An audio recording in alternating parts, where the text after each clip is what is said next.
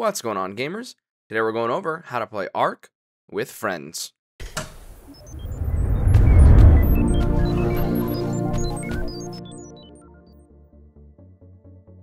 Before we get started, don't forget to like, subscribe, and ring that notification bell in order to stay updated on all of our future videos.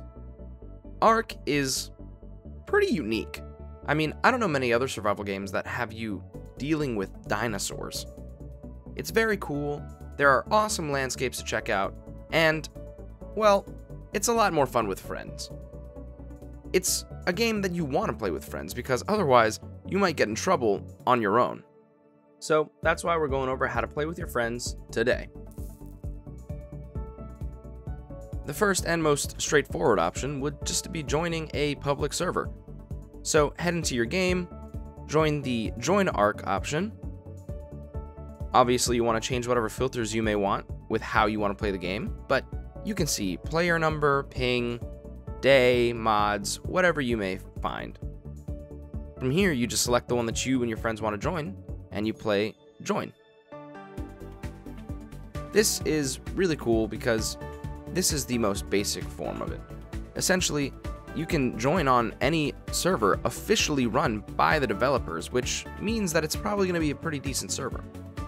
But let's move on. The next is hosting servers. Now, you can do this on your own without a third party. So what you would do is make a non-dedicated session. You, in the main menu, select host/local, and then you select to host a non-dedicated server. This is a unique game where you and your friends can play with the odd caveat, which is known as a tether. The tether forces all players to be within a minimum distance from the server host, otherwise known as the person that created the room. And if the players get too far away, then they'll end up getting transported back to the host.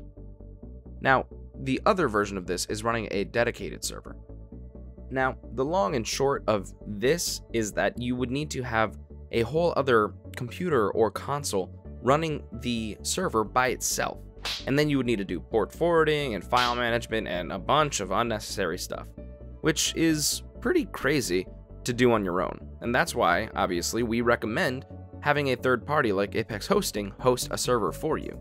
Of course, we have many different tutorials on how to get stuff started like that, and with 24/7 live technical support, we're happy to help at any time that you need.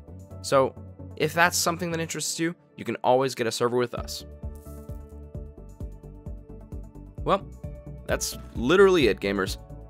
That's 2 to 3 different ways, depending on how you look at it, on how to play ARK with your friends. It's not exactly straightforward in some cases, but hopefully still helpful. And if you have any other questions, you can always check out our website. Well, that'll just about do it, gamers.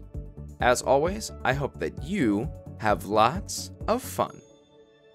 Thanks for watching. If you want to see more great content like this, then subscribe or click these videos.